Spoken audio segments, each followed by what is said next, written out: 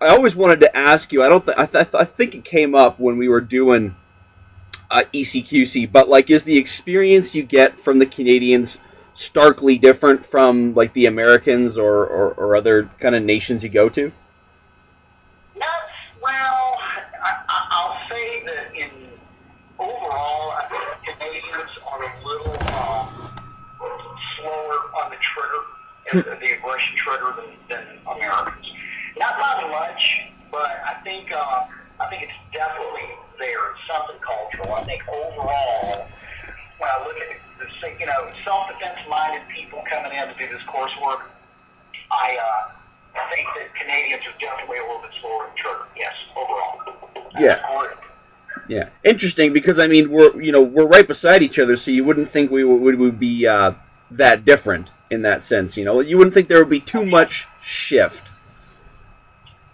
Yeah, but if you think about topography and how densely populated the two countries are, I think that's good.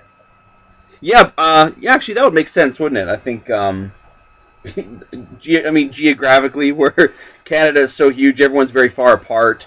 We've got a lot of small town kind of communities here. Like where me and Chris, we grew up. The town had like 8,000 to 10,000 people when we were growing up in it. So, and that's definitely a different experience than city living. We don't have a lot. I would even go as far as to say that I think Canada overall has a great sense of old school community than the U.S. does. I think so. Interesting. Yeah. Because yeah, I think we don't have a lot of cities here, and the ones we have. I mean, we've got a couple big ones, but most of them are like 1 million people or less. We don't have a lot of that. I mean, like the sprawl of Canada makes it so everyone's pretty thinned out in most of the nation. Yep, absolutely. Yep. I figure anybody who will see this work that I'm doing right now will know who you are, but just in case they don't, can you just drop your usual snapshot of who you are and what you do, and then we'll just go right into it from there? Yeah, absolutely. So my name is Craig Douglas. I am a retired police officer from the southern U.S., specifically the state of Mississippi, right on the Gulf Coast. You can't get any further south without actually being for water. And I did a total of 21 years on the job. Most of the time, specifically 11 out of 21 years was spent working as a narcotics agent, and 2 of those 11 were spent strictly working in an undercover capacity. So I'll spend 12 years on the SWAT team, running the SWAT team, have held patrol assignments, correctional assignments, regular detective assignments, and spent a career in law enforcement and decided to enter the private sector as a full-time firearms and tactics instructor, self-defense instructor. And my specific specialties, I guess, are entangled weapons-based delivery systems. So how do you get a gun or a knife out in a clinch or a ground fight, or how do you utilize, or how do you defend yourself against a gun or a knife in a clinch or a ground fight? So those are probably the areas that I've known the most for. Yeah, you popped up on the scene for me with reverse edge methods like way back in the day. Right. Do you still stand by those videos and that coursework specifically? Like, if somebody was to watch those today, would you still say like, yeah, that's good stuff? It's a little dated. I wasn't as invested in clinch work when I did those videos, but things like a knife jab, things like using the inner edge to hook and shear, yeah, that stuff. And it's not that the stuff in the videos is bad, or I don't believe that anymore. But it would definitely be probably a different delivery system, and where the knife comes out has changed a little bit. Yeah, like your perspective of teaching it has changed, I imagine. It has.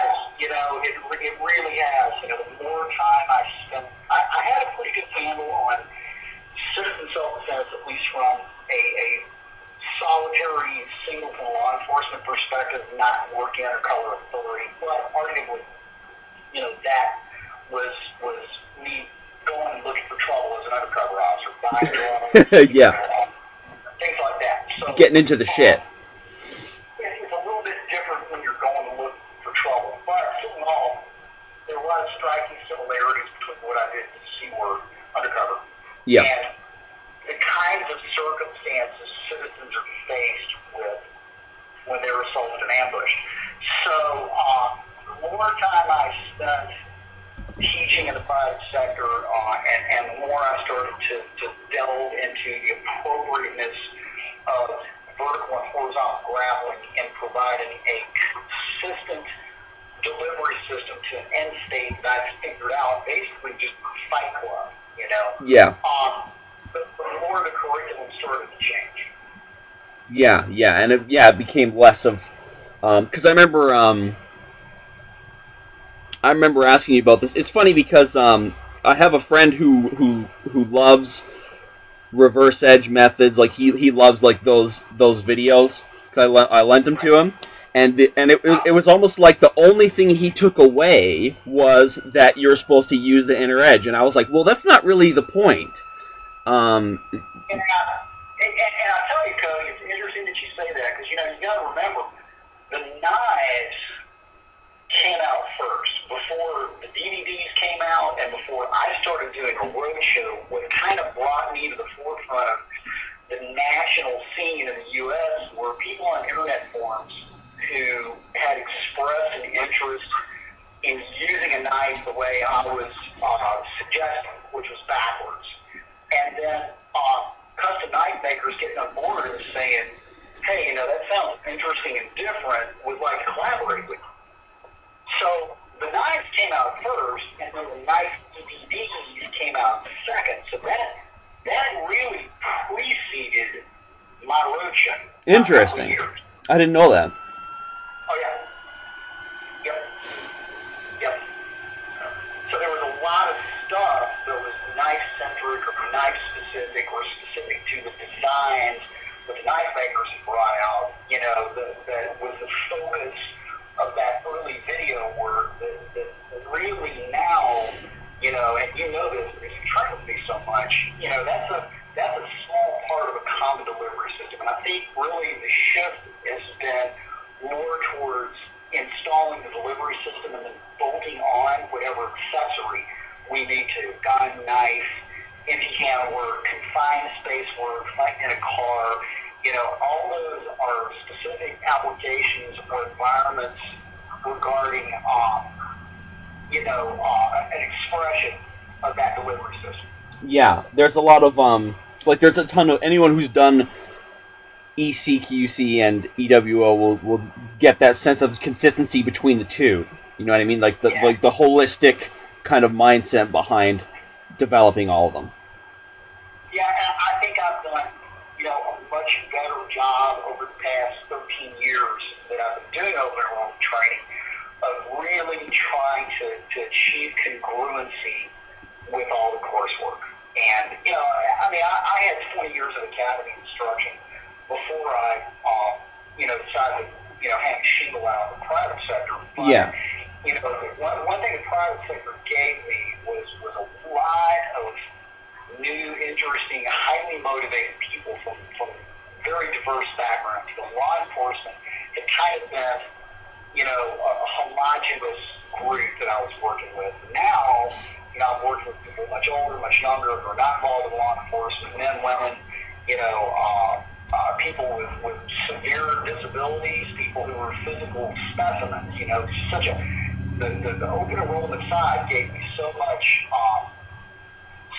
variability and also so much more frequency. You know, now I go from teaching an academy class over a quarter to doing it literally a couple of times a month. So the sheer volume really went a long way towards, you know, getting me, you know, changed over earlier and the rapid growth of what I did. Yeah. You have, you know, the concept of the multidisciplinary tactician, is that like your main theme now? It really is, man. Teach people, you know, and I probably, I'm not really a generalist, but, you know, I like people, long-term students of mine. You know, I shouldn't really use the word students. I prefer the term patron now because you guys pay my bills. You know, Yeah. I would be a starving artist without your patronage. So, Right. you know, literally. But, you know, I like guys like you to be very, very, very fit, to have good Brazilian Jiu-Jitsu, excellent wrestling, be able to shoot like a USPSA grandmaster, have the nice skills of a high-level colleague guy appropriately contextualized, and to have, you know, the verbal agility of a good stand-up comic. You know, I really like people being effective problem solvers and solving problems appropriately. Yes. Would you say that the average, like the really average people, when they do ECQC, did they get as much or more out of doing your work than, say, the guys who come in with like some MMA and that sort of thing? I think it's more profound for them. You know, I think and I'm a big fan of my coursework providing a lot of deep moments of introspection and contemplation. That's usually on the heels of a catastrophic failure. Yeah. You know, and I think people need that experience for change. So I think for them, guys that don't have an MMA background or not used to contact sports and combat sports, yeah, I think it is more profound. But they also seem to be at the same time the ones who the coursework has the most impact on. You know, those are the guys who come back a year later and I don't even recognize because they've lost 50 to 80 pounds. Yeah. You know, they've gone from being a fat gun guy to, you know, very fit, very strong. They look different. Their bodies changed. And they're just, I mean, they're just better overall, man. Those are the people I really like focusing on. Do you think that's when somebody goes through a change like that, it's not usually out of fear either. Like, it's out of like a general drive for that self-improvement, you know what I mean? Like, they got a taste and now they want more. It is. That's exactly it. It's just such a profound experience. I don't harp on anything, as you well know.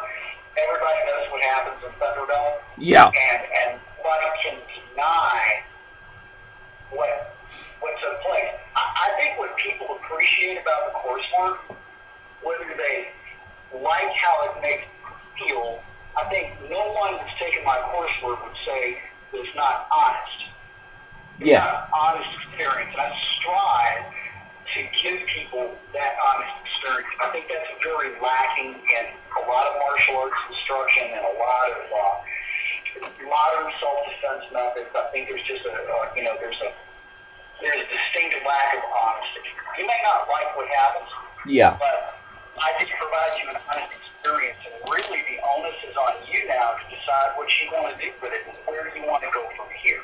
And I think people appreciate that, really. Yeah, I think so too. Like, I remember when I don't remember how, but when I stumbled across the reverse edge method stuff, it was when I just got out of, like, I was in like I'd almost just gotten out of high school basically, and I was done with traditional martial arts. I've been burned by, I felt betrayed a little bit by the way that all my traditional martial arts had just basically done nothing for me. I just started hanging out with Chris and them, and we were hanging out doing like Muay Thai and wrestling and Brazilian Jiu-Jitsu and stuff. And I felt like I was finally getting like the real picture of fighting. And you know, I was reading Bruce Lee books and all that kind of thing, and I was just trying to get the truth rather than what somebody wanted to tell me about fighting. You know what I mean? And that stuff really, when I looked at it, I was like, okay, this guy has the right idea. I think, you know, like, this guy's onto something. Um, Absolutely. You know, it was very Fight Clubbish in those days. Yeah. You know, I mean, it was, you know, I never, there was no marketing plan behind doing any of this. You know, people asked and people connected, you know, and everyone wanted to come together for this common experience, but I just kind of, you know, facilitated, and it just got bigger and bigger and bigger and bigger and bigger, you know, and which is cool. You know, it's very organic and how it grew, but, yeah, I still think of it like that. I really do. It's still very garage-ish to me. Yeah, it you know, is. It's the essence and the heart of it, and the guys, especially guys like you that have been on board for a decade, you know? I mean, those are the guys that know and I think carry on the tone of what we do. And I think that's real important. You know, I like people like you to carry that message, you know, and, you know, that's how we grow it, very organically and very, you know, one patron at a time. That's right, because, you know, like, I showed up to, like, you know, the Canadian ShivWorks thing back in, like, 2007 or 2008 with Chris Anderson and them out there in East, and now you're coming to town. Yes. Right? Yes. Yes, exactly. Yes. Yep. Yeah, now, man, it's just so freaking busy. I mean, I was 32 open enrollment classes and 5 government classes. Shit. For a total of 37. So are you, when you're not teaching on the weekends, are most of your weeks during the year taken up with doing this sort of thing too, like teaching in an official capacity? No, you know, and usually my typical work week, like for example, is, you know, I'll fly out to North Dakota tomorrow. So I'm doing an ECQC in North Dakota this weekend. So I'll fly out tomorrow. I'll get in late in the evening, and I'll have, you know, Friday day and kind of out, you know, take a look at the site that we're teaching at, and then I'll start teaching Friday night, Saturday, Sunday, and fly back Monday. So, you know, when I'm working, you know, my work week is essentially Thursday through Monday. Yeah, and yeah. Tuesday and Wednesday are my Saturday, Sunday, and that's usually enough time for me to get a workout or two in, roll a couple of times, repack the gear, do my laundry, and do it again the next weekend. Yeah. So like a pretty pretty heavy pace some months, I would think. It is, man, but I tell you, dude, I love what I do. I love people, you know, people that came out for ECQC and come out for ECQC changed my life. I mean, it really did. And opened up an entire world that I wouldn't have had not been for them. You know, and ultimately they are my patrons and have made, you know, my life pretty damn comfortable. So that's really important to me that I continue to connect with those guys like you and you know, do the good work and grow the good thing. I'm a believer in this community. They're the best people in the world. Yeah, I opine all the time that the best people I know in the world, the most well-adjusted people in the world, are the ones that come out on the weekends and punch each other in the face and shoot each other with ammunition rounds. I mean, it's just, you know, they're the calmest, most well-adjusted, most adaptive people I know. They're very, very cool. It's just a fascinating crew. You know, you can never look at a guy and tell what's lurking up underneath. You just can't do it. Yeah, you know? it's really true. Look at a person and know what's going to come out. It's still, the human laboratory aspect of this all still fascinates me. It really does. When you were making, like, building the ShivWorks brand from start to now, has there been any, like, major change in your attitude towards doing it, or was it just kind of like, okay, now we're going to do this, and now we're going to focus on this, and, like, did you have a game plan, sort of, or? Not really. Not anything conscious. You know, I kind of run my business kind of like the same way I thought to. You know, I mean, and I'll say it's a dope deal, which is just, do I have a good feel for this or not? And if I have a good feel for it, I do it. If I feel like that people I trust, you know, have a good sense of it, I'll go along with that. You know, it's just very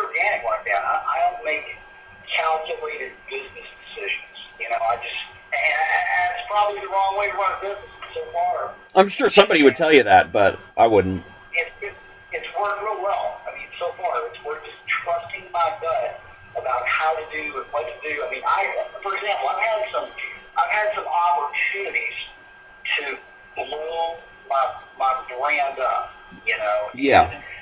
And there was something either about the people that were offering, you know, these options, or just the way it was coming across, and I just didn't care for it. You know, I didn't want to do that. I didn't want to be represented that way, or I didn't want to, you know, I just didn't want to go that route. And I checked fire and decided not to. You know, I had a very lucrative video deal that I just didn't feel right about, you know, and decided to take a pass on that. And so subsequently, years later, I'm right about, you know, my gut. So, a few years ago, but, you know, that's kind of what I do, man. I just follow my gut. I remember at the end of the day, it's the people business, and at the end of the day, I've got a pretty good gauge on people. I do. Yeah. That's kind of what I do.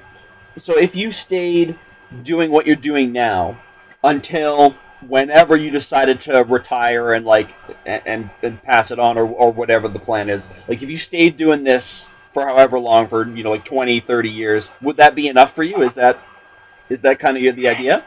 I think, you know, there's some things I want to do. There are a couple of things I want to. I may very well end up doing some kind of instructor program that's formalized.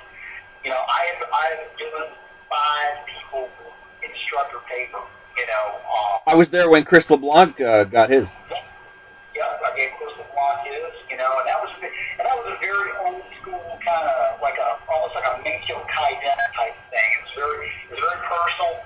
You know, what I wrote in his and Rich's certification, they say different things because they're different people. Yeah. You know, and just my feelings about them at the time, forever, you know, laid out at that moment as far as, you know, hey, I think this guy's a peer. You know, I think he's capable of having, you know, teaching the way I teach, or teaching content like mine. And it may not be exactly the same, but that doesn't mean he's wrong. I acknowledge this person is a peer, and he doesn't owe me any kind of fiduciary obligation. So it's very personal, the way I did that. But, again, that's a personal thing, that's a business thing. So there may very well get to be a point where I need to think about getting some younger guys out there teaching this coursework under my brand. Take a very, very small end out of it and let them blow themselves up until they decide, you know what, I'm my own man, this was a good run, but I'm going to do my own thing. And I would support them doing that, because I don't want to create clones of me. Yeah. You know, I want people to do the best they can do. Would you say like the landscape of the tactical training, like I don't want to say industry, but I suppose it is an industry. Would you say that the landscape of the tactical training industry has changed since you got involved? Like, has there been any like major shifts in it? It ebbs and flows, man. I think a lot of it ebbs and flows with the board. You know, we saw, you know, probably, you know, from 2004 to 2010, a huge emphasis on carbine skills and things like that. Now, as the world winds down, you know, and CCW springs up around the U.S. at least, you know, you're seeing a lot more emphasis now on, you know, guys dressing normally and drawing from concealment. So I think, you know, little stuff like that, trends like that, you see more often than not. Vehicle work is starting to get popular again.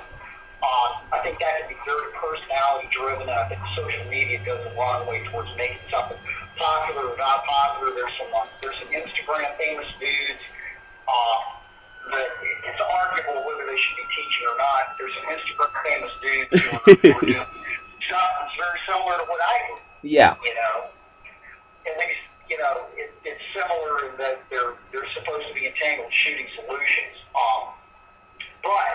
So that started to kind of pick up a little bit. But I think between the war, social trends, and then what social media does for particular personality in this industry, you're very right, by the way, question whether this is an industry or not. Because an industry actually has standards, and we don't. Yeah.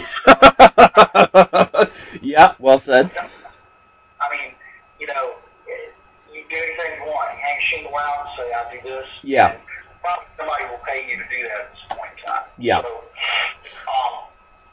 you know, I think those drive the trends in the industry. I think they do. I think they do. Is there are there any like major misunderstandings in like the training, like reality based whatever? Like I don't know what guys like to call it these days. Are there any major understandings in that sphere that you wish would kind of go away? You know, not necessarily go away. I think, you know, I really don't care what people do with their time or their money. I really don't. You know, America's certainly a free country. Canada is too. Yeah. You know, if you free-ish. go out, do whatever you want and pay whatever you want to engage in that activity, I think you should do it. I'm very live and let live. Now, I will say this. I will say if what you're espousing is self-defense, then I may quibble about that. I may say, you know, based on my experience, that's not appropriate for self-defense. You can do whatever you want to do, but understand that if you're thinking about this as self-defense, well, that's really not appropriate. But you know, I don't police the industry. You know, I don't. Yeah. I really don't, man. I'm sure guys do. I'm too busy doing what I'm doing and focusing on the people that are coming to me. You know, to really worry about what the rest of the industry is doing. Yeah, yeah. Do you have any real worries about people like kind of piggybacking off of you and taking your content and that sort of thing? Like I know there's guys out there who probably saw you pop up on the scene, saw you blow up, and then were like, oh shit, we should start doing that too, sort of thing. Has that been like a big issue for you, or like a major concern? It's not a big issue for me because, you know, first of all, I mean, there are plenty of people out there paying for this kind of training. So I don't think anybody's taking anything out of my pocket. I'm not worried about somebody one-upping me. I feel very, very comfortable with the amount of time and energy and the sheer number of hours I've put into developing this content. And as you know, I have a reason for doing everything. Yeah. There's down to the last detail, not only in content and delivery. So I don't see most of those guys working that hard, buddy. I really don't. Yeah, really, nobody's really doing what you're doing the way you're doing it. You know what I mean? Exactly. There's a couple guys that kind of try, but you know, you can just tell they have not put in the sheer number of hours. You know, you can argue and say that's due diligence. You know. Yeah. But you know, they just have to put the sheer number of hours into developing the content to the level of detail that I've put in. You know, I'll give you an example. In-fight weapons access. Yeah. Okay? So the story of in-fight weapons access comes from the years 1999 to 2001. All right. Now, from 99 to 2001, I had a group locally of about 8 to 10 guys who would take the T-guns, put the fist helmets on, put iPro up underneath. Basically, we would just beat the shit out of each other. Yeah. And everything we could to see what failed and what worked. And here's the thing, man. We didn't know what we were doing, and we didn't even know what we were looking at. Now, after doing that for 3 years, I finally figured out through watching our videotapes and doing it with them and running the evolutions. Oh, you know what seems to work is if you control the limb of the guy that you're tangled up with, the limb of his that's closest to the gun, that seems to work pretty well. to get the gun out and get rounds of him without being fouled. Now, this is before we really had wrestling. This is before we really had Brazilian Jiu-Jitsu. What we did was we figured out where we needed to be, and then wrestling and Jiu-Jitsu came later as viable, consistent methods to get to that end state that we had figured out in the Fight Club. Yeah. And you said, "Oh, this is a skill set we can plug in here, basically." Exactly. Right now, because I put in that 3 years of work, anybody can come along and go and watch me say, "All right, guys, the timing rule of inside weapons access is control when the adversary is closest to the gun before you go for the gun." And they can say, "Well, yeah, that's easy." Well, it's easy when somebody tells you the answer to it. It's easy when I give you a consistent strategy template to get there, but it damn sure wasn't easy when this just didn't exist before. Yeah, when nobody was digging this deep, really. Nobody was really plugging in, staying in contact with the guy and trying to shoot. Nobody was really doing that. I think Rob Pegas was one of the few guys that was probably working in that area as far as trying to stay close to somebody and shoot versus striking and disengaging. Yeah. I think he was working at Valhalla with a program similar to mine, but the timing rule was not something that he picked up and figured out. Okay, they had some other solutions, not the specific timing rule of loom control. And then later on, using wrestling as a way to do that with a duck under an arm drag. Yeah. You know? So, again, I go back to the sheer amount of work and research that I put into this. You know, I think for somebody to be competitive with me, besides just sheer copying what I do, they're going to have to put in some kind of equivalence. Right. I mean, it all just it looks like a deflated version of your work. A lot of it. It just from when I see it, I'm just like, I wonder if this guy's trying to rip Craig's stuff, that sort of thing. Yep. It doesn't. And even guys that rip my stuff from video or whatever. Okay, well, that's fine. But can you explain to the student why it works? Yeah. It does. Or why we don't use other methods? Yeah, they don't really have that density. You know what I mean? And that's what I rely on, to, keep me busy, and not, and again, I don't worry about, hopefully somebody maybe will come out with something better than what I do. I don't think it's out there, and I know that's a bold thing to say as far as entangled handgun shooting, but I do believe in what I do, and I believe I've put more time in this field of study than probably most anybody. I wasn't the first guy doing it, by any means, but at this point, as far as, frequency and intensity, I would pit my body of work against anyone's. It's funny you mention that because I think about this relatively often. Like you get a lot of that humility from guys where they're like, oh well, mine's just another style, and I don't want to say it's better than anybody else's. Like I really want the guy who is confident in what he's doing and can tell me why it's better than what everybody else is doing. And I say that with no hubris, and I say that, and I'll qualify that statement and say, I don't know what everyone's doing. I mean, it's impossible to me to know what everybody's doing. There could very well be someone out there that has figured out a better way to do this than I am. There very well could. I'm not seeing training schedules. I'm not seeing course reviews. I'm not seeing anything on social media that is an equivalent, model. I just don't see it. Would you like when you look at your past coursework, like for example, the way things have changed from even like 2008 to now? Is there like that stuff? Would you go back and reteach it differently if you had the opportunity, or would you just say no? Those guys had the best picture, that we had at the time, sort of thing. Yep. I think. Well, it evolves. I mean, literally,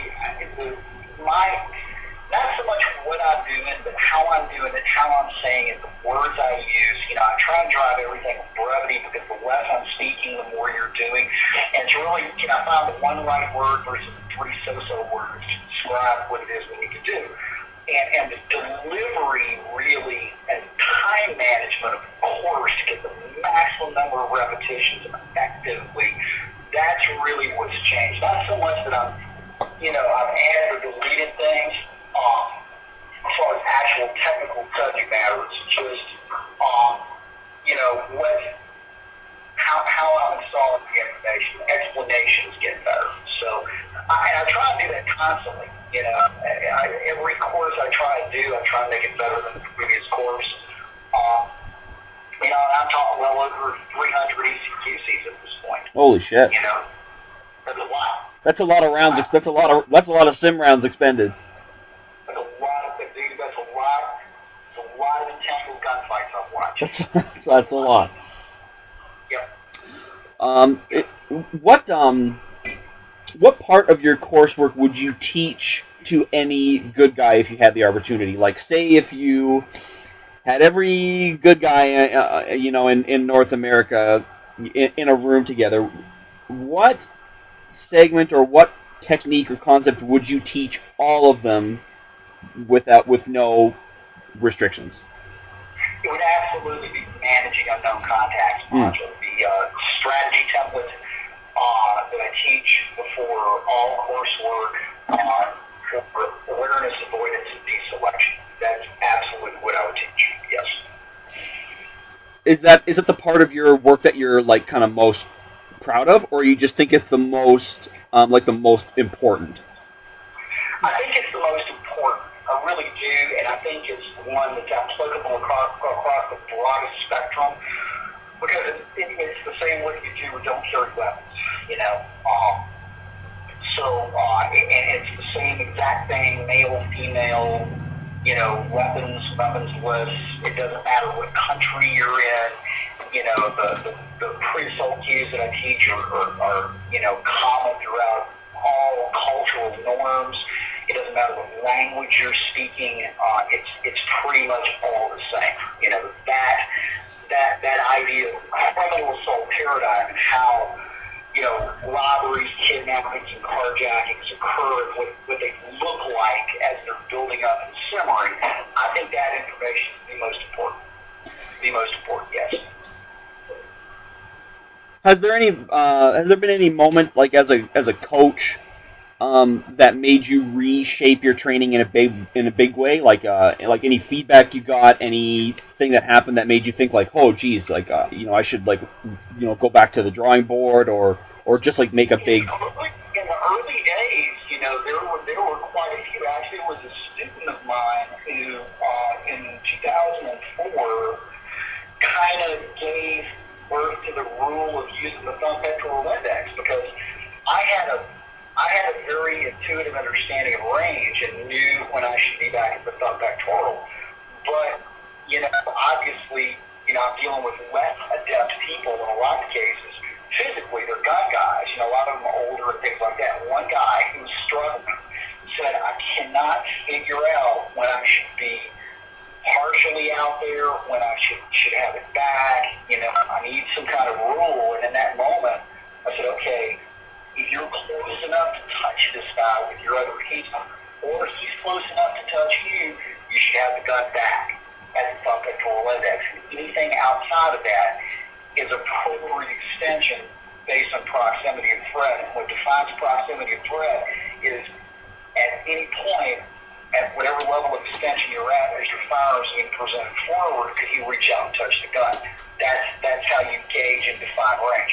So it was a student's problem like that, you know, that begat that rule that became part of doctrine. So there have been quite a few moments. That's probably the most profound one. But there were quite a few moments like that where students, literally me working with them and them working with me and struggling in a moment, really built the doctrine of easy music, man. It really did. I noticed that like one of the one of the criticisms I would see of like the thumb pectoral index is that, well, people say, well, you know, you can't get good hits. I'm like, well, fucking obviously, dude. But I mean, like, it's, I think it demonstrates the picture that people have in their head, maybe, of what their fight is going to look like versus. Exactly. That's exactly what it is. You know, understanding that the nature of contact range, you know, vertical plunge, grapple, whatever you want to call it, and, you know, you're not going to be able to see where those rounds are hitting. Most people don't really have a sense of the pressure, you know, that's involved. I'll give you another example. In the very early days of ECQC, you know, I tended to strike more than grapple. And what I saw in the early days, a lot more people fell down, and it became a ground fight. So, based on the time I had available, based on the work I was doing with wrestling, the more I started incorporating wrestling in, the less people started getting knocked down, to the point where I finally decided, okay, we need to shift gears here. Based on the time I have available, I'm going to try and install wrestling as a delivery system. And people can learn how to bolt on strikes after my course with somebody else. But I'm going to choose to use wrestling as a delivery system simply because people fall a lot less and they're a lot harder to knock down. If I can keep them upright, at least they can get out and escape, hopefully. You know, so that was another conscious change from 2004 to 2007 was the shift towards Greco-Roman wrestling as the primary delivery system in the vertical plane. It's funny, when I was looking at when I found that picture of those guys, like that old, like the picture from like the 1400s of those guys doing like the open guard, like Tomoe Nage with the knives in hand and stuff. When I found that, I can't remember what I was looking for. I think I was looking for pictures of like musketeer dueling or something like that. But it's funny how many of those pictures, and like old artwork, old manuals and stuff, like the volume of that stuff that depicts the men in contact with each other, even with weapons that are like a meter long, is overwhelming. Like it's like over 50% of it, you know what I mean? Like most of it is like, I've got this picture of these two guys with the rapiers or whatever, and even at that range, one guy's sticking the other guy through the head, and he's grabbing the other guy's hand and like the little like wrist guard thing that's on the sword. So I think it's definitely underestimated how that range closes when you're talking about literally a step between people. You know, like people aren't going to stay at this like fencing range forever, and that's just another idea that it's easy to get about the way the fight is going to look. You know what I mean? You know, and I tell people this in the coursework that if you look at ancient military culture, and if you look at the way their hand-to-hand is depicted in their artwork, if you look at hand-to-hand depicted by ancient Greece, Rome, feudal Japan, what does it look like? You'll see basically you got guys who are wrestling. They are wrestling with weapons and they're trying to stay on their feet or knock another guy off his feet. They're imposing limb control, and it looks startlingly like, it looks exactly like what we do in modern coursework and ECQC. So, you know, I think if wrestling has worked as a base for hand-to-hand combat for 7,000 plus years of humanity and killing, I don't see any reason to change the model. I really don't. It's when you think about wrestling, it's the foundational martial art. It's like the foundation of combat as well. Like I don't think if we were to look at like old Homo sapiens wrestling Neanderthals or fight tribal fighting back in like 13,000 BC or whatever, I don't think you'd see those guys boxing it out. I think you'd see them with hands on each other in like a dirt circle. You know what I mean? Exactly. I think we would probably see 2-on-1s and baseball bat grips and body locks. You know, I mean, yeah, we would see that stuff. We would. If we saw, you know, Lucy, you know, grappling with another one like her, you know, I mean, we would probably see the fighting would look like wrestling. It would. Do you think the multidisciplinary tactician will always be like a fringe case almost? Like, it doesn't seem to me that there's not a lot of. I think now more than ever with social media and the way the internet is and the dissemination of information, it's easy for people to kind of like wake up a little bit. But do you see that the gun guys and the martial arts guys and then there's the guys kind of in between? Do you think they'll always be like just in the middle of the Venn diagram and there won't really be a lot of pollination between the two, like in like a big sense? I think yeah. I don't think it'll ever be huge in a macro sense. I think it's getting bigger and bigger and bigger, but compared to like orthodox shooting or orthodox martial arts, no, I don't think it'll ever be as big as those two segments are distinctly. I think being a multidisciplinary practitioner will always be really, really niche. Because I mean, it can be kind of consuming, you know, to get just basic competency in all these areas. A lot of people don't want to make a lifestyle out of this. You know? Yeah. I'm not saying you have to, but it sure helps. At least if you do it for like 3 or 4 or 5 years to really dive face first into shooting and wrestling and putting it all together and doing basic jiu-jitsu and getting your fitness right and, you know, hooking up with Toastmasters so you're a little bit more verbally adept. You know, I think putting all that stuff together warrants, you know, some in-depth study guided by training groups and formal coursework, probably for, you know, 5 years. You know, a lot of people just don't, they're not going to do that. You know, they're kind of drive-bys. I do get, you know, there's people who I refer to who come in and do coursework once and I never see them again. There's no problem with that. No big deal. They had a taste of it. Yeah. It's probably just not their thing, but. Or they figured it was enough, maybe. Like, yeah, exactly. It's something they'll ever be like they'll ever really excel at, blending everything together. Probably not so much, you know. Yeah, a lot of guys probably aren't going to take it on as like an affectation. You know what I mean? Right. Well, I mean, here's another good way to look at it. How much easier is it to be an orthodox jiu-jitsu guy than it is to be an MMA guy? Right. Right. Your task load is so much less. Yeah. It's funny because I train with a lot of guys, and in my especially when I was doing it like a lot in my early 20s, and you know, I had my jiu-jitsu friends and I had my Muay Thai friends, and they weren't the same guys. You know what I mean? Right. It was like they would pick the thing that they liked, and you know, when I get bored of something or when I've done something for a while, I like to switch to something else just to keep things fresh. You know what I mean? So I was doing both, and you know, it would be the sort of thing where, like, you know, like my buddy would give me shit when he tapped me out, and I'd be like, well, if we box, I'll fuck you up. But not a lot of guys. I don't know if there's I don't know. It's like maybe people approached it from more of like the hobby perspective, like they're just, and like a lot of them, you know, even at the suggestion of it, they'd be like, no, I just don't want to do it. You know, like guys prefer the Muay Thai, and then they prefer the wrestling because, you know, they don't get hit, they don't lose a lot of brain cells, that sort of thing.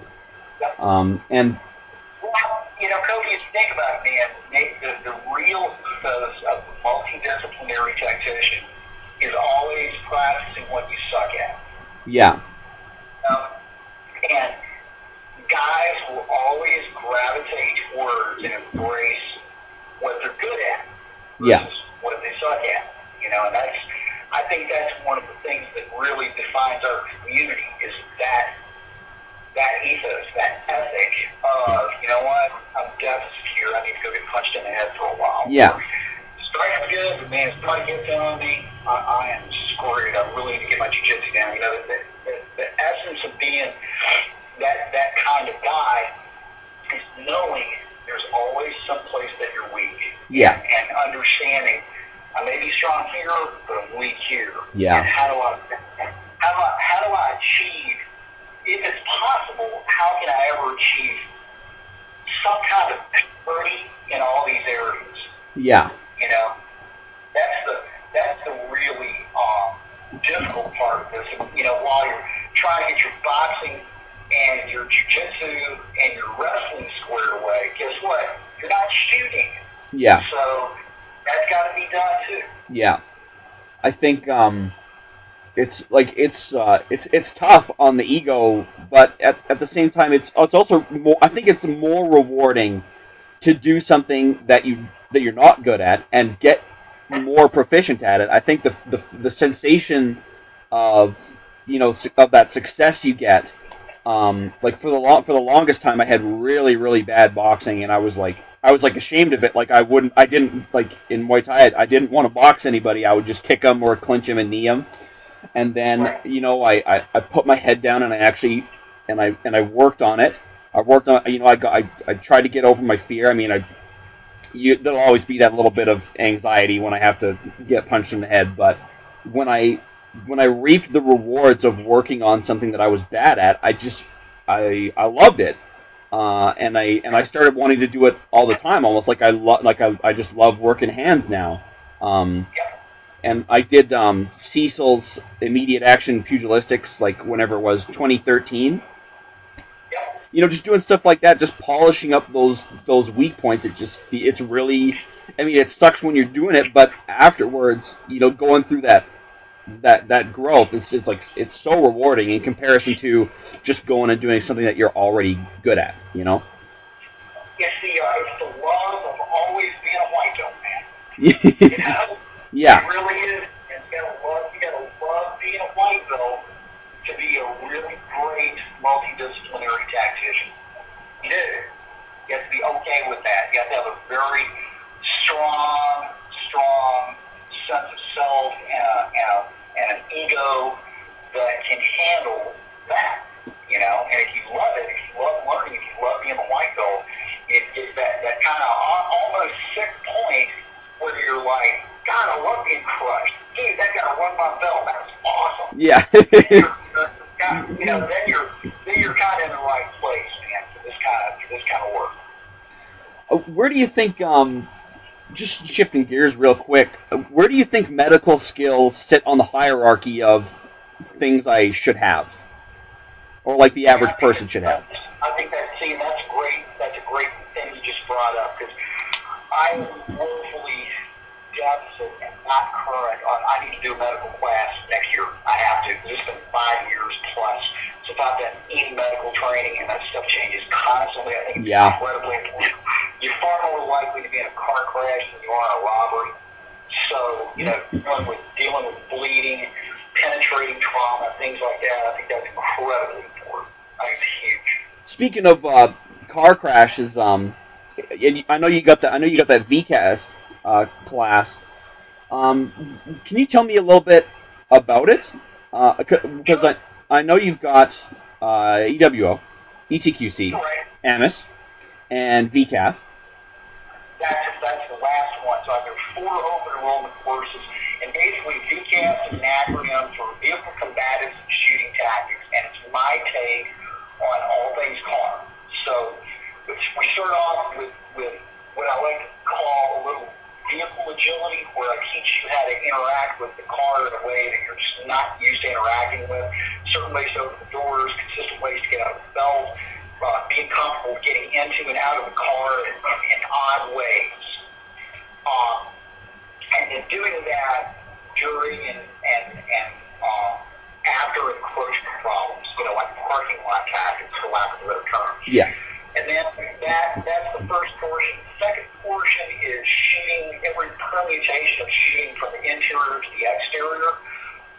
The third portion is every permutation of getting out of the car and thinking about the car as some kind of object where something is better than nothing as far as between you and the coming fire. So using the car as a transitional point. I hesitate to use the word cover, but using the car as a transitional point to get into or out of a fight.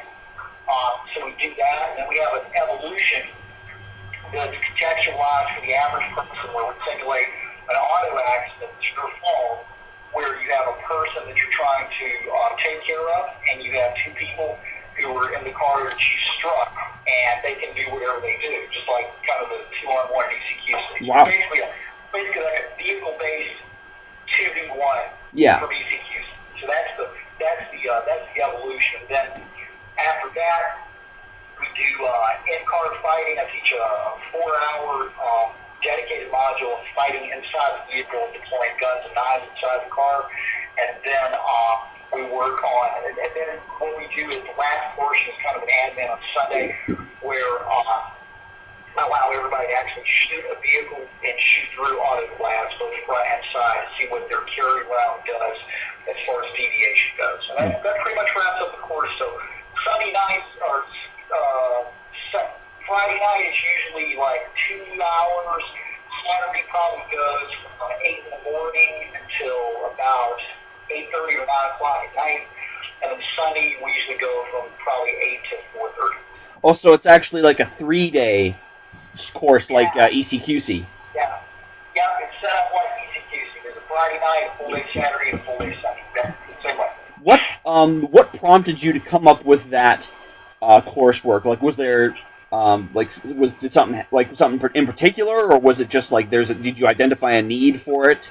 A lot of it was the existing student base not being functional and competent around cars, and guys who specifically, I did a course in New England, and I had a lot of people who trained with me quite a bit, unable to apply their skills in and around cars. And that hammered home to me what environmental considerations do to motor skills, do to strategies, and do to tactics. And I knew that intuitively, but having so many failures when I decided to plug some vehicles into a bunch of different, evolutions, having so many profound failures, guys not getting out of the car when they needed to, guys not being agile getting out of the car, not using the car correctly, allowing the car to channel them and split their attention between them and a loved one. It was really profound, but it was something I should have expected. And it was really out of that course in New Hampshire that the vehicle coursework came about as a necessity. When, I just decided, if you guys want me to, I can put together a vehicle-specific course, and everybody thought it was a good idea. Huh. I spent about 2 years working on it before I premiered it open enrollment. What goes into the your process for building new coursework? Because I notice you've kept your coursework really dense.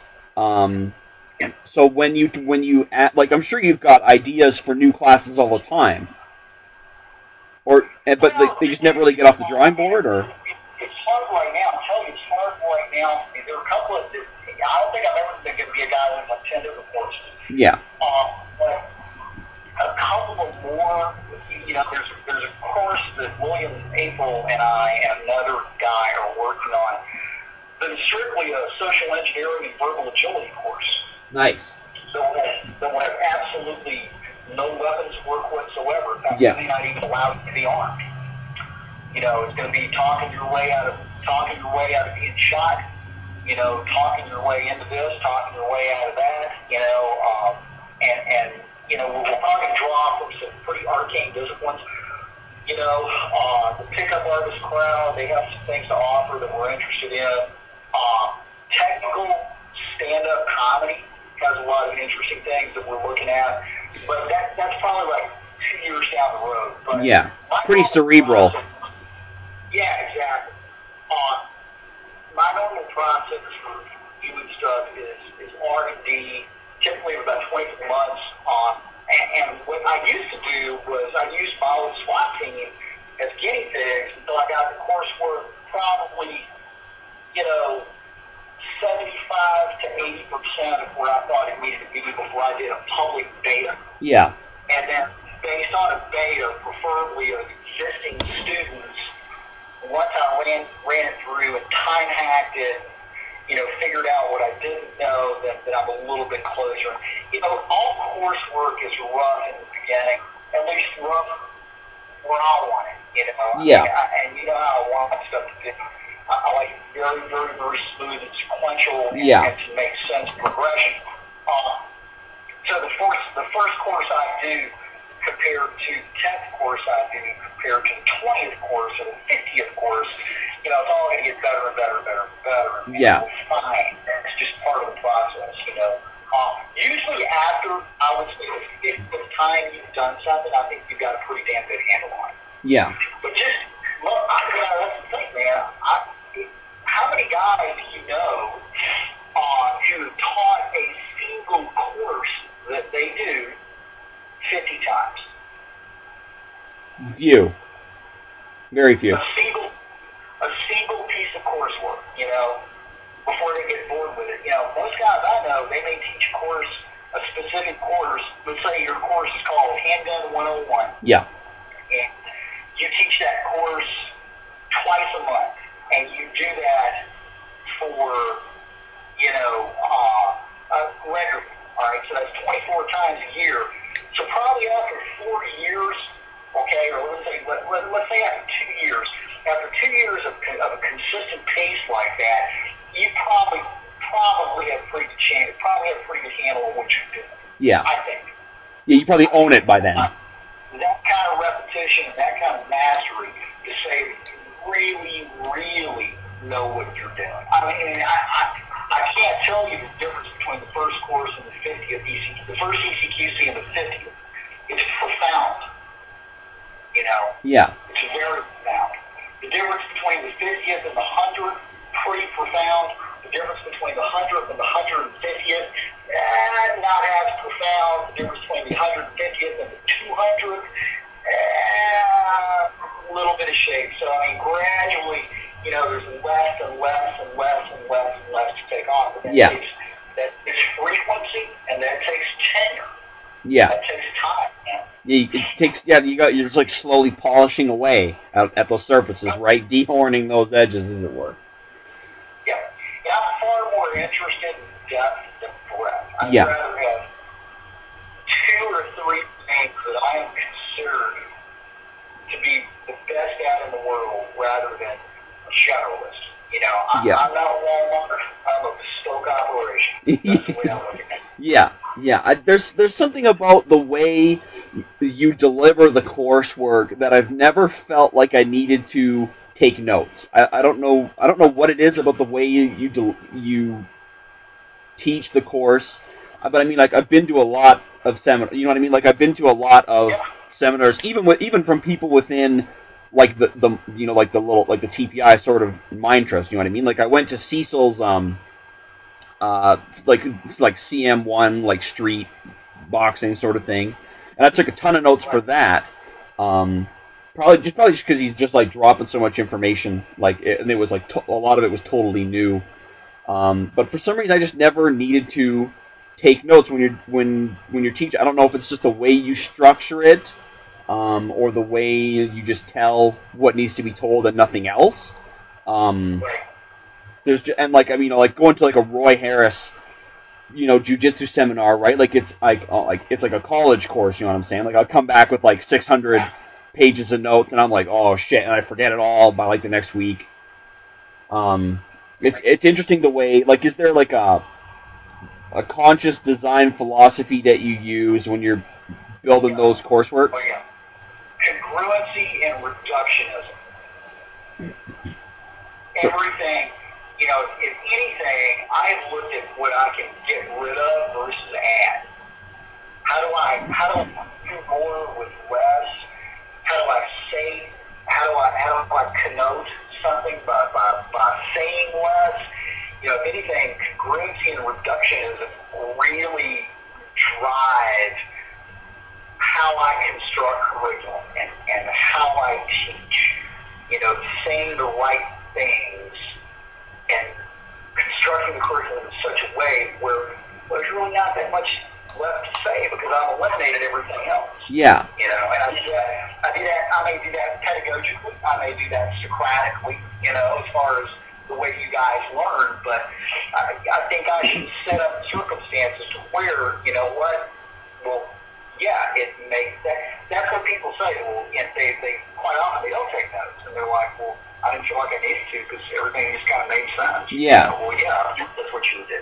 Yeah, you know, I think that's the litmus test, and one of the things that somebody who strives to be elegant in their teaching is able to do. You know, it just flows and it just makes sense. And you know, a lot of people clear it up when they nobody asks the questions, and that really doesn't clear me up because I've had the feedback now at this point. It's like, well, man, you answered them all. You know, yeah. I really what's left to say?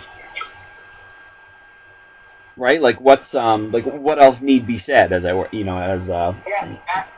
There's really nothing else to be said.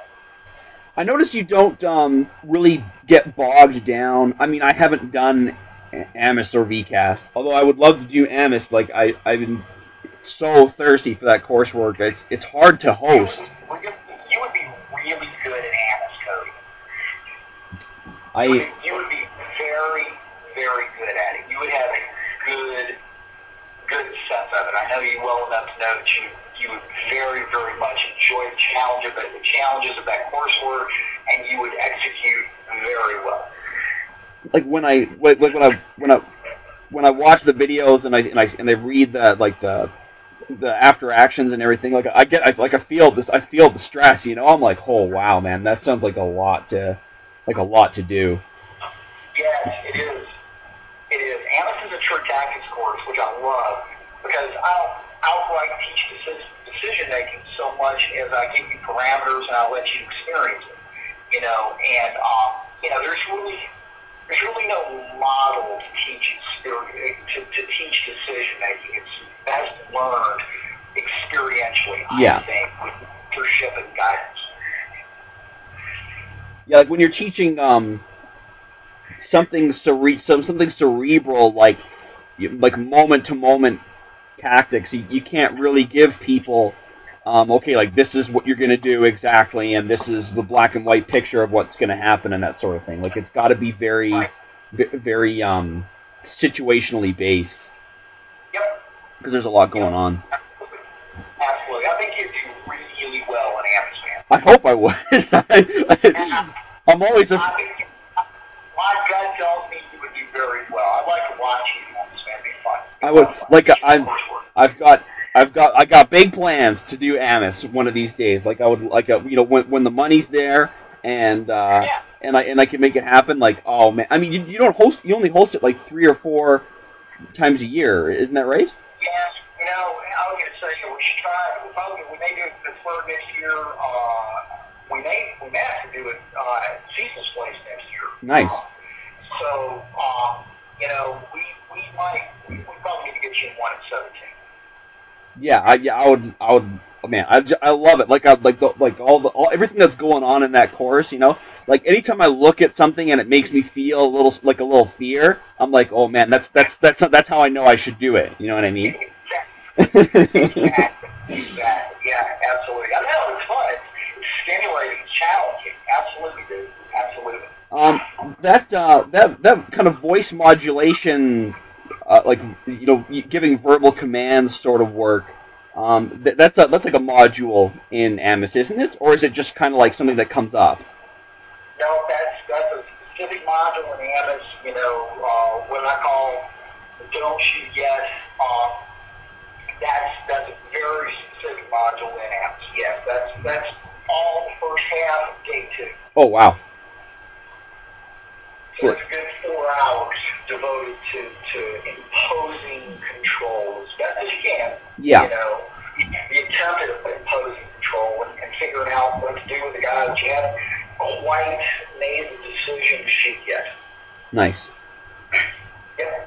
And is there any coursework that you do where you really get into the gear sort of side of it? And like one thing I always noticed is that you don't really drag things down into like Glock or 1911 sort of conversation. Like it seems to be like a tertiary concern to you for the most part with things like this. It really is, man. I care less what people carry as long as it's reasonable, and mostly, most everybody that comes and signs up for my coursework is carrying reasonable gear. So it's just not, it may not be my preference, but yeah, it's perfectly serviceable, good gear. Nothing on it. It's just really not something that comes up that much in coursework. We do a little bit. I talk a little bit about that kind of stuff when we start talking about flashlights, weapon sound lights, and lasers, and the low light portion of amps. We actually do a gear survey then. And as you know, he does yeah, a big old bag of knives that I drag out. Yeah. So we can have that discussion. But, other than that, like QC and DCAS, not so much. Yeah. Not so much. Like, there's just more important things to talk about, right? Like, leave the gear career stuff for the forums, and let's just talk about the techniques. There are sidebar conversations with me or other students. Yeah. The focus of the course. Yeah. It's a conversation. If somebody wants to have a conversation about appendix carry, we can do that on a break. Yeah. That's not a conversation that really is pertinent to coursework. But we can have a discussion of pros and cons, and kydaks and leather type holsters, and the sidebar. But that's a distraction for the most part. At least in ECQC it is. Yeah, it can tend to be, that sort of thing can tend to become people's focus because it's easy to get into, Yeah. Like, everybody likes gear, everyone likes talking about it. It can kind of drag things down. Like, when you're trying to, you want to talk about something heavy, and people want to talk about, like, what weapon mounted light they got, sort of thing. Right, absolutely. But it's one of those, you can buy competency. Everybody focuses on gear because that's something they can buy that'll give them an edge, at least in their mind. Yeah. Working for it, that's something they can ameliorate right in this moment. Is there any, like, big misconception about the gun and what it does for us? Like, what do you think the biggest one is? I think the biggest misconception probably is that you'll point a gun at somebody and they will cower in fear. Sometimes that happens, but as often as not, that doesn't happen. And I think, if we remove, I think most people, when they pull a gun, the expectation is like, pointing across at a vampire. Yeah. He's going to just shiver, he's going to cower and shrink and shriek and run away. And I call that hiding behind the gun. If you can't project will and intention with the gun, you certainly can't do without it. So that's really what you have to do. Especially if you're in that moment of not shooting someone yet. You manage to preemptively get the weapon in hand and get it out before you're caught, on the receiving end of fire, or before you're on the receiving end of an assault. If you get the gun out, there's a moment there when most people have an expectation of that breaking the assault. And if that happens, that's great, but be prepared for it not to, and be prepared for, there may be a little test. Yeah. There may be a little test. So, hiding behind the gun, I think that's a big misconception that people have, or the misconception being that somebody's just going to shrink and cower when you point a muzzle at. If you break down in some nasty neighborhood and some hood rat rolls around the corner while you're looking at your smoking radiator and you point a gun at him, more than likely that's not the only one he's ever had pointed at. Right.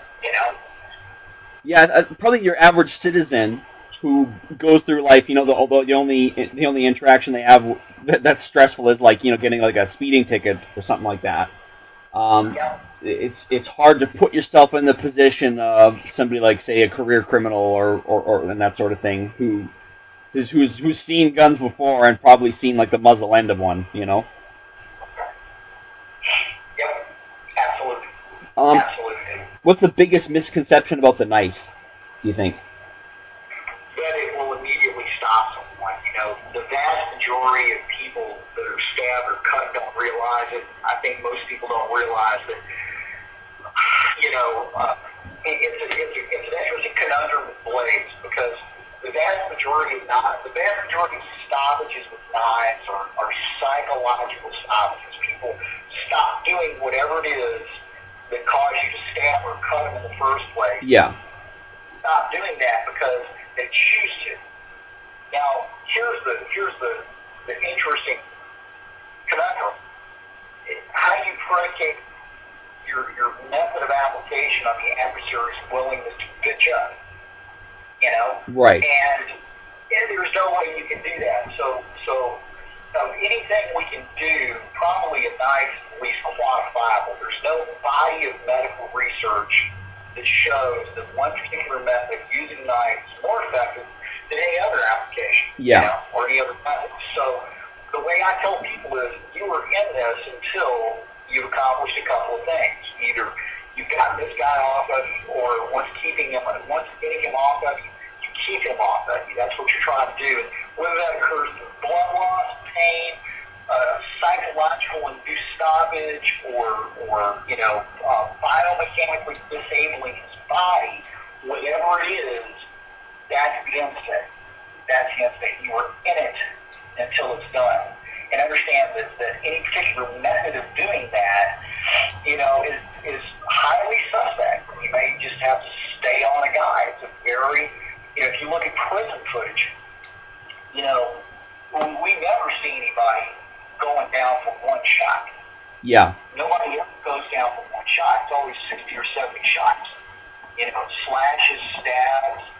It's a very bloody, aerobic event. And I think the misconception people have about knife work, modern short-bladed knife work, knives they actually carry, is that they're going to, in a very gentlemanly way, pop a guy with a knife, pop back and twist their mustache, and the guy's going to spit on blood, and run away shrieking because he has superior skill. That's how most people envision this stuff. That's just not the case. It's a bloody, rolling around in piss, beer, and broken glass in the dirt, type entangled shacking. Yeah, basically. It is stuff looks. Yeah. I remember on TPI, Larry said something that kind of shook me about this, and that I can't remember the exact words, but I remember just the message basically. And he was saying something along the lines of, it may, in the end, something like a blackjack could, on paper, be more effective because, if you knock the guy out, the fight's over. But, if you're sticking him, you're in it until he stops under whatever condition, Yep. And that really changed my. I was like, fuck! Why didn't I think of that? It's just the sort of thing that somebody like me who doesn't do this sort of thing I would just never think of it. Yep. Absolutely. Do you? I would far rather, hit someone with blunt trauma in the skull than poke them repeatedly in the torso. Yeah. Blunt trauma, you mean with something in your hand or just in general? Preferably with something in my hand, something heavy. Yeah. 13-ounce blackjack. I feel that's far more decisive and predictable than or cutting someone. Yes. I've got my Foster Jack sitting right here beside me at the coffee table here. Isn't that awesome? Isn't that an awesome piece of equipment? Oh wow! You know what? It changed my life. It really did. Actually, I've got two from him. And this one's like a black head, black strap, and kind of like an olive green wrap on the body. Oh man, it's nice. It's a nice piece of equipment. I've got a bunch of his stuff. He just did me a cable jack in kind of a cordovan color, and then he did me a black and tan. And they both are right at about 13 ounces. Man. They will stunning. They're like Thor's hammer. Exactly. I think this one's only 10. It might be 12. I don't have that many to compare it to. So I think I mean, I would definitely hit somebody with it though. Like I got no issues about what it would do. Like even if you just even. You wonder about what a knife will do. You don't wonder about what a blackjack will do as far as stopping someone. Yeah. Like, yeah, you cut pigs and things like that. You can see the damage, but it's like, oh, you know, is that going to shut somebody down? You know, you heave a blackjack in the palm of your hand. You picture hitting somebody in the head with it. You're like, yeah, that would be true. Yeah. About that in anybody's mind. Yeah, I'm like, he's gonna be changed. He's gonna be changed forever when I hit him with this. You know. Pretty much. Like, Pretty much. Come on, folks, for Christmas. I think it's what the Fosters say. Yeah, exactly. Like we'll be keeping him in the garage in a wheelchair after this. Exactly. You know. Exactly. It's funny. I don't want to bog you down with too much more. I think I had maybe like one more relevant question to ask, and then I'll let you go. Okay, buddy. All right. What's the origin of the ShivWorks logo? You know, it was an artist dude who came along at the very beginning, and he came up with it. There was no backstory on that. It was just a cool logo. He came up with it, drew out, and wow, that is cool. Yeah, it is cool. Like it's just dope.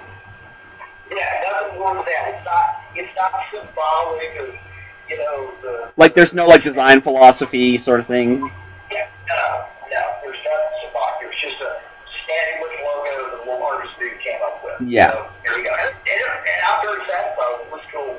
Yeah, I think it's it really stands out. It's so simple.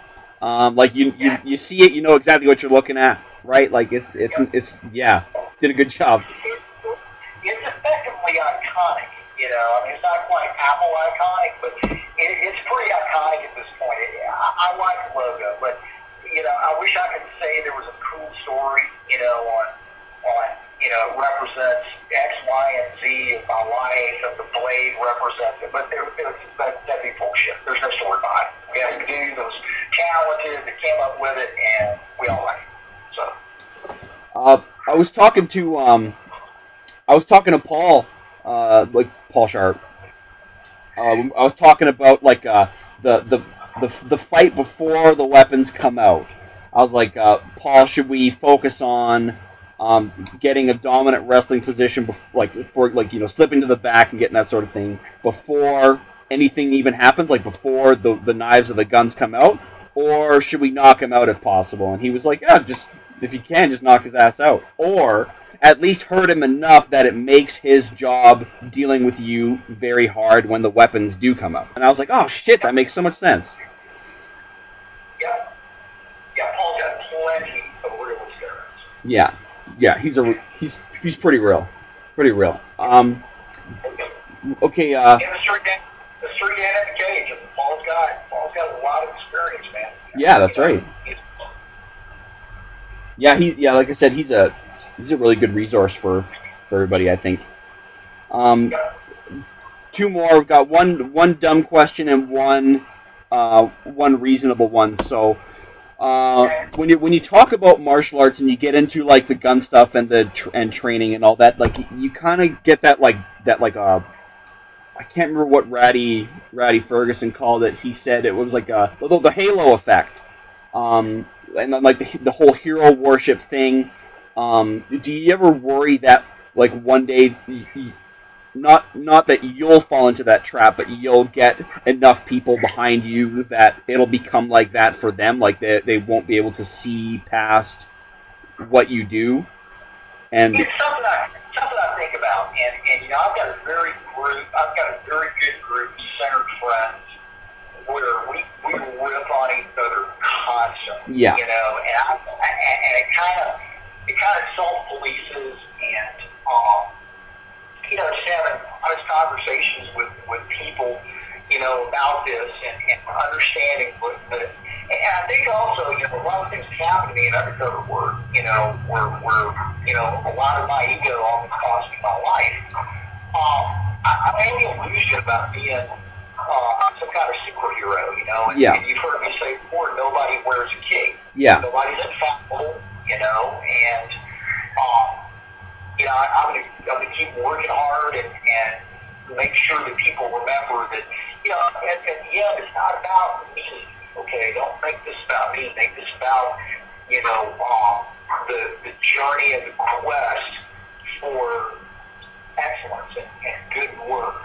You know, I'm constantly, you know, and that really is catching on. You know, I had a lot of people who were very loyal, but they don't deify me. You know, and they'll quickly say if they suspect something is not done. I haven't done due diligence. They'll ask and say, how much have you worked this? You know, and I like that. I mean, it's a very, it's what a collegiate environment should be. Yeah, absolutely. And I really like that. I really like that. It keeps me sharp and fresh. You know, it doesn't let me coast, you know, on reputation or prior work. Yeah. And of course, continue to seek and search, you know? Yeah, like, you gotta have your, you know, your circle audit each other, basically. Yeah. Yeah, we saw audit and we saw police. Yeah. Absolutely. But absolutely. Yep. Yeah. There's no hierarchy. There's just who's being paid attention to for the moment. And that could be me paying attention to you an hour from now. Yeah. You know, that's how I think about it. Whoever's on the floor at the moment is, you know, that's who we listen to. Yeah, absolutely. Absolutely. Last question. What's your favorite drink? Just beverage or spirit? Like, spirit. Spirit. Wow. You know, I like to drink, Cody, as you well know. I know, buddy, I know. You know, I have to say probably Scotch, a good Scotch. Nice. Still number one, with bourbon being a close second. Nice. It's hot right now in the south, so like if it's during the day, I tend to trend towards light spirits. Like I'm a big fan of like gin and tonics during the day. If I'm gonna drink during the day, the brown booze doesn't come out until, you know, after hours. Gotcha. I'm not much of a Scotch and bourbon drinker during the day. Now I will drink Kentucky that. If I were at the Kentucky Derby during the day, I most assuredly would drink, you know, what's the classic cocktail I'm trying to think of? Mint julep. I most assuredly, which has a lot of bourbon, and I most assuredly would drink a brown drink during the day at the Kentucky Derby. Other than that, brown spirits are mostly relegated towards the evening, and lighter or clear spirits are there during the day. So I'm definitely a Scotch guy. I'm, you know, bourbon is a close second. Nice. Actually, right now, I think rye, good, really good, harsh, like depression era rye, or yeah, kind of like, or it's even more so than bourbons. Yeah, you know, I do enjoy a cheap rye. It's just something about it. A cheap rye, nice, okay. Like rye up here is really popular. Like there's the rack of rye, you know, at a Canadian liquor store is pretty big. So so I actually been drinking a lot of that myself.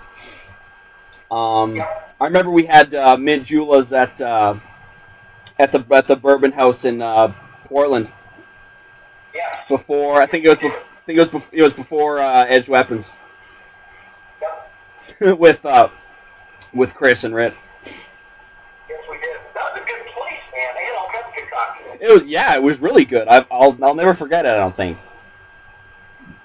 There's one thing. Definitely good little hipster cocktail place. Yeah. They advertising with their, you know, with their metrosexualism as much as they advertise. They used to do cocktails really well.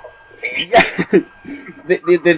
I think it's that artsy flair they have. You know, just kind of taking it to that next level. Yep. Hipster kids like that usually have one thing that they do way better than it has any right to be. Yeah. And William Abel is actually the guy that figured that out. You know, if you can find what it is, it's usually pretty damn well do that get into it, that they do like freakishly good. Nice. So that's the trick. There's something about hanging out with the guys before, after, during a class that just like it has this air of like a Greek symposium. You know what I mean? Like we got these. We got these like the mature philosophers hanging around, drawing the guys into the conversation and everything. Like it's an all around enriching experience. Yeah, it's definitely it's an unapologetic expression of male primarily fellowship. Even though girls are allowed. Yeah. You know, it's very egalitarian. I mean, everybody suffers, everybody performs or doesn't. Everybody knows how the other guy did, and you can't fake it, man. And yeah, absolutely. It's probably as close to a meritocracy as we can get. So it's very, very cool, man. It yeah. really is. Yeah, and like it's lasting friendships and relationships. It's yeah. definitely mutual respect. Yeah, absolutely. Yeah, there's just nothing quite like it. You know, like when you don't make it, so yeah. Appreciate it. Yeah, and then you just can't do that sort of thing with somebody and not just like step to him afterwards and be like, man, you did a great job, you know? Yeah, exactly. Right. Exactly. It tends to truly be a douche-free zone. Yeah. You can't be a douchebag and get trained like that. Yeah, absolutely. Listen, Craig, I'll let you go because I've already had you for like an hour and a half, something like that. So all right, bro. I just want to say again, yeah, thanks so much for answering all these questions and taking the time. Thank you for inviting me, and thank you for having me. It's been far too long since we've been able to talk and spend a little time together. So, man, I appreciate it. I really did. Yeah, dude. Thanks so much. Okay, Cody. Yeah, brother. I'll talk to you soon.